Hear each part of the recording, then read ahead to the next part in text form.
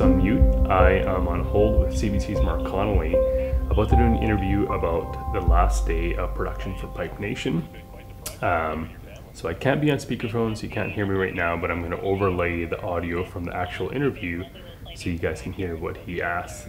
Well, filming for a new Alberta-based TV series has just wrapped up. It's called Pipe Nation. It was directed by Edmonton's Raoul Bhatt, and he joins us on the line to tell us more. Good morning, Raoul. Good morning, Mark. It's good to be back. So it's good to chat with you. Tell us what Pipe Nation is all about. Yeah, so it's a dramatic TV series filmed here in Alberta, and it is a TV show about frontline energy sector workers, and being a dramatic series, we've worked with full ACTRA, so we have professional actors involved in the show, but using real life machines and sets that you commonly see in the energy sector, but people around the world may not have seen. So it's a drama series. It has its own arcs and hooks and storylines, but it is based off what the frontline energy sector workers experience on a day-to-day basis to support their families and showcasing the camaraderie, friendship, and family.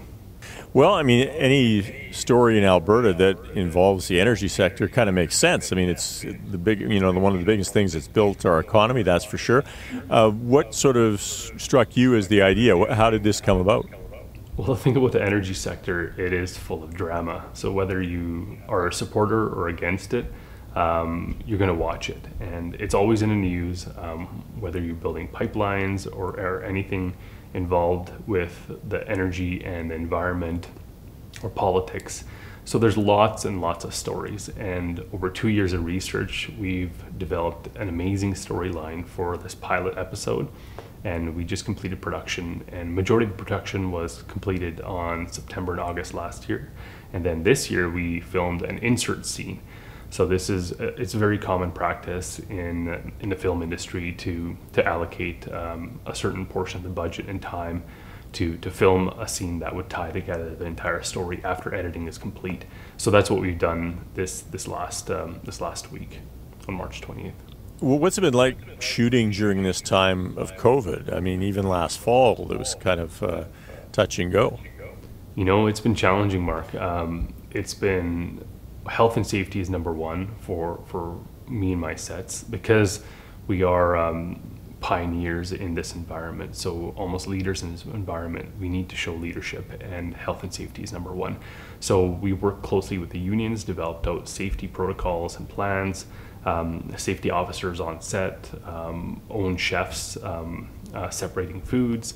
Everything has been done meticulously and to the highest end for care of the individuals, social distancing, masks and everything, and temperature checks. So everything we could possibly do has been done to take care of everybody, and so far so good. Everyone's been healthy and safe on our sets. Now, as you were saying, you're using some of the actual technology that you would use in the industry. So where did you shoot, and how did all that become available to you?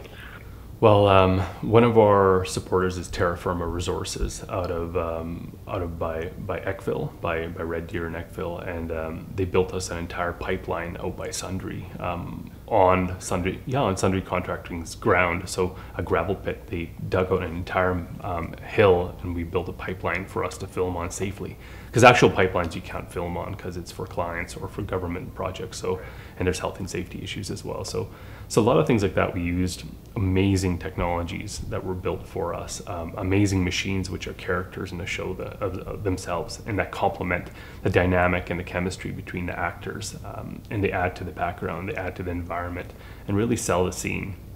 And we've even had STARS helicopter involved in a scene for rescue, for disaster rescue. So they've been strong supporters of us in providing us a helicopter and really adding to this action scenes that we've developed out. So it's a highly energized show. And again, whether you love oil or against oil, it's going to be something that you're going to be compelled to watch. Well, pipelines are, fairly divisive in a lot of ways.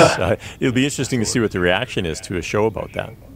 Yeah, it's interesting. The reason we chose pipelining is that they work in some beautiful environments, and I wanted to shoot majority of the show into our foothills in the Rocky Mountains, and these pipeliners they work in the forest. They're people of the forest, so to captivate both our beauty and these amazing characters, these colorful characters, we chose that industry in specific. But we're taking along many different paths and different twists and turns, but along frontline workers and even incorporating new energy and traditional energy and going back to the 80s. And there's a lot of seeds that we planted to really tell this compelling story. It's going to be very exciting.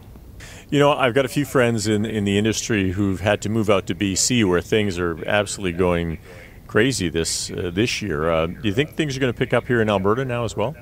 I think so. I think with the tax credit, it's really with the cap that's been lifted, it really makes us competitive to BC, Ontario, Manitoba, and in other places in the world.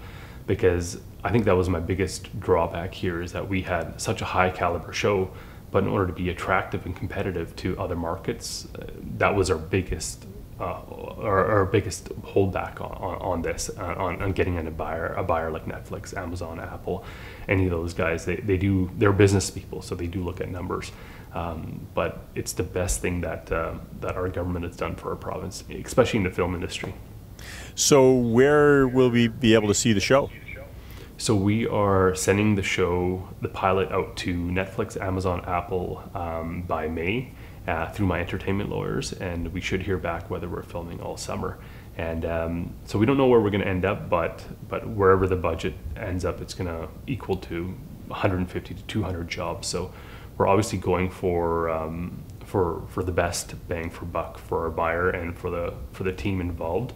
And because it's going to lead to a lot of employment, and it already has led to a lot of employment, but shooting 9 more episodes for season 1 and then getting subsequent season 2, season 3 episodes, or season 2, season 3 deals, it can lead to a good long-term paying jobs for people that are interested in film. And it all rides on this pilot, eh? A lot of pressure on that. Absolutely. Yeah, a lot of pressure, but we did everything right. The show is incredibly beautiful. We put a lot of detail into the story. A lot of research, a lot of community support in providing their stories, and we have a lot of buzz on social media. So on Facebook and Instagram, we have a good positive following and people that do want to see this show happen. Well, we look forward to seeing it, Raoul. Best of luck with it, and I'm sure we'll catch up with you again. Thanks for your time, Mark. Take care. Good to chat. Yeah. Bye. That's Raoul Bhatt, director of Alberta-based TV drama series Pipe Nation. So that was another interview with Mark Connolly. I feel good. I think we talked about a lot of different things. We talked about the journey of the show, why the show should exist. For me to do a project of this scale has been so satisfying. It's been such a growing experience for myself. Not only do I get to connect with amazing people in the community, I've built memories with them. I've made things that, I've made scenes and cinematic scenes working with crews where we had 20 of us working hard just to capture that perfect frame and get that perfect cinematic lighting. It's been an awesome journey, and again, that's another interview down on the books. If you do want to see more about how to prepare for interviews like this, do check out my other YouTube videos. I do get a lot of coaching from some amazing media personnels and former media personnels that have gone into this coaching now. So, but again, I'm thankful for your time, and if you do enjoy what I just said here, please do hit the subscribe button. I will be posting weekly here. So it'd be great to keep connecting with you. And if you have any questions about cinematography, tech, or anything I do, please do post in the comments. I am here to, I'll reply as soon as I can. And I look forward to hearing from you.